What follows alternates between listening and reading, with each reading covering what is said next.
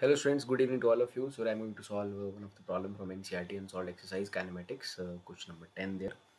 So here on an open ground, motorist follows a track that turn to left by an angle of 60 degree after every 500 meters. Starting from the given turn, specify the displacement of the motorist at the end of third, sixth and eighth turn and compare the magnitude of displacement with the total path length covered there.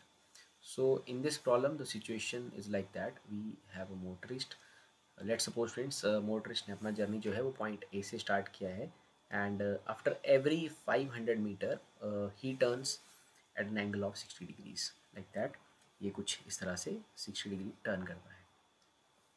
So after every 500 metre again drawing that, so it is 500 meters. It was the initial direction, but he turns at an angle of 60 degree. And similarly again after next 500 meter, again he turns by 60 degree and again traveling 500 meters and again 500 meters and again 500 meters. So इस तरह से कुछ इसका diagram बन जाएगा. After every 500 meter there is a turn of 60 degrees there. So हमसे जो यहाँ पर सवाल पूछा गया है वो कुछ इस तरह से पूछा गया है, like starting from the given turn specify the displacement at the third, sixth and eighth turn and also the displacement as well. So सबसे पहले हम इसका डिस्टेंस कैलकुलेट कर लेंगे जो डिफरेंट टर्न्स पे हमसे पूछा गया है. लाइक यहाँ से हमने ए पॉइंट से जर्नी स्टार्ट किया था. This is our first turn, this is second turn, this is third and this is fourth and this is fifth and again this is like six turn. तो इस तरह से वो जर्नी कर रहा है. So at the end of third turn, so basically this is first, second and third. So students at the end of third turn जो वहाँ पर जो distance travel किया गया है and that is simply this is like first turn, second turn, third turn. So this is 500, 500, 500. So it is simply 1500 meters. So at the end of third, answer is 1500, and then at the end of sixth turn the distance is simply like 5. आप देख रहे हैं यहाँ पर hexagon है, so it is like 6 into 5, that is 3000 meters. So at the end of sixth turn 500, 500, 1000, 1500, 2000, 2500 and 3000. So distance का answer है 3000 meters. And then again distance at the end of eighth turn, it is simply like these are the sixth turn, this is seventh turn, this is eighth turn. So 1000 हमें और add करना होगा. So it is simply 4000 meters. So ये हमारे answer आ गए हैं distance के लिए at the respective turns there, third, sixth and eighth turn. So students now we will calculate the answer for the displacement. सो अब हम यहाँ पर डिस्प्लेसमेंट कैलकुलेट करेंगे एंड हमसे जैसे कि डिस्टेंस पूछा गया था at the end of third, sixth and eighth turn, वैसे ही हमें डिस्प्लेसमेंट निकालना है at the end of third turn. सो अगर आप ध्यान से देखें, यहाँ से पॉइंट ए से हमने अपना जर्नी स्टार्ट किया था एंड ये हमारा at the end of third turn है. This is basically the third turn their. सो ए से लेकर के यहाँ तक का जो आपको जर्नी दिख रहा है that is the displacement, that straight path is the displacement. तो स्ट्रेट पाथ को हम कैलकुलेट करेंगे, इस डिस्प्लेसमेंट को कैलकुलेट करेंगे. So for that we just draw line there. इस तरह से हम एक लाइन ड्रॉ कर लेते हैं और एक हम यहाँ पर ड्रॉ कर लेते हैं. You know that this is 60 degrees, उसने 60 डिग्री का टर्न किया था. So this angle is 30 degrees and this angle is also 30 degrees. तो यहाँ पर हमारे पास दो ट्राइंगल जो हैं वो हमें दिख रहे हैं. हम इस पॉइंट का नाम O रख देते हैं स्टूडेंट्स और इस पॉइंट का नाम C रख देते हैं एंड इस पॉइंट का नाम हम P रख देते हैं. This is P point and ये यहाँ पर हमने A नाम दे के रखा. हमें जो बेसिकली डिस्प्लेसमेंट फाइंड आउट करना है, लाइक हमने अपनी जर्नी पॉइंट A से स्टार्ट की थी, थर्ड टर्न हमारा यहाँ है, तो हमारी डिस्प्लेसमेंट है basically AC there. AC is the displacement there और ये AC हमें कैलकुलेट करना है. सो इस पॉइंट को नाम मैं Q नाम दे देता हूँ. तो आपको ये जो फिगर है इसे मैं थोड़ा साइड में बना लेता हूँ एंड अलग से सॉल्व कर लेंगे इसे हम. So this is like 30 and this is also 30 degrees there and ये जो लेंथ है this is 500 and this length is also 500 meters there.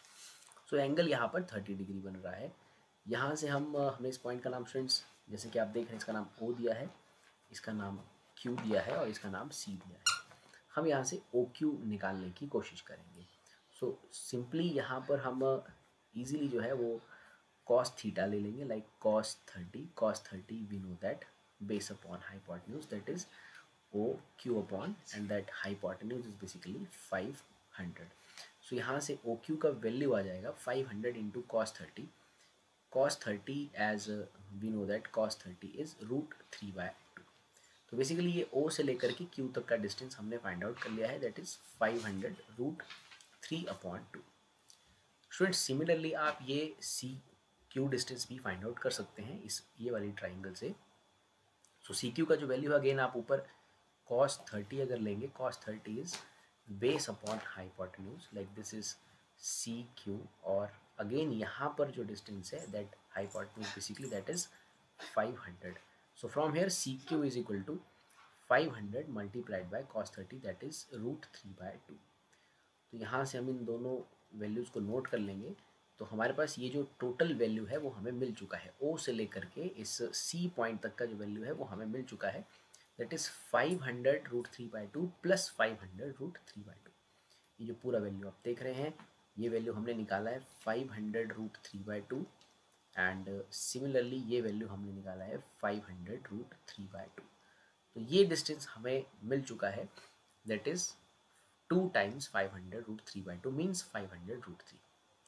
तो इस फिगर को हम एक बार ड्रॉ कर लेंगे फिर से. ये कुछ इस तरह से हमारे पास स्टूडेंट्स फिगर कुछ ये बना था एंड लाइक यहाँ से जर्नी का शुरुआत हुआ था एंड ये हमें फाइंड आउट करना है, दिस AC डिस्प्लेसमेंट हमें फाइंड आउट करना है. और इस पॉइंट को हमने नाम दिया है O there. So this is O and हम OC निकाल चुके हैं. OC is simply 500√3/2 plus 500√3/2. It means that it is simply 500√3 there. Students OC हम फाइंड आउट कर चुके हैं 500√3 एंड AO का वैल्यू है 500. So we can easily find out that AC there using again the Pythagoras theorem there.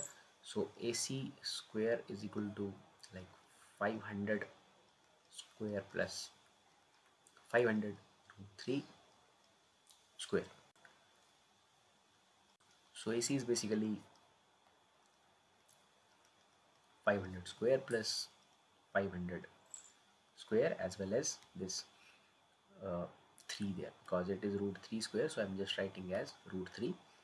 So we can take 500 square as common and it is 1 plus 3 there and it is like 500 into 2 that is 1000. So students यहाँ से हमने displacement जो है वो find out कर लिया है, that is 1000 there. So at the end of that at the end of that third turn the displacement is 1000 metres. तो यहाँ से इस AC का जो वैल्यू है वो आ चुका है 1000 मीटर्स. तो ये हमसे पहला पार्ट पूछा गया था and at the end of 6 turn like this is first, second, third, fourth, fifth, sixth. So at the sixth turn we are again at the same position. So at the end of sixth turn the displacement is equal to 0 there. और दूसरा हमसे पूछा गया है displacement at the end of eighth turn. सो अगर हम यहाँ पर अपने इस डायग्राम को देखें students, that was the sixth turn, that was the seventh turn and that was the eighth turn. So at the end of eighth turn हमसे displacement पूछा गया है. सो ए पॉइंट पे हमारा इनिशियल पोजीशन था. So this is our displacement, ये अपना displacement है at the end of eighth turn. Let's suppose we name this point as P. So AP is our displacement. So AP हम सिंपली रिजल्टेंट फाइंड आउट कर सकते हैं using the resultant formula, magnitude formula.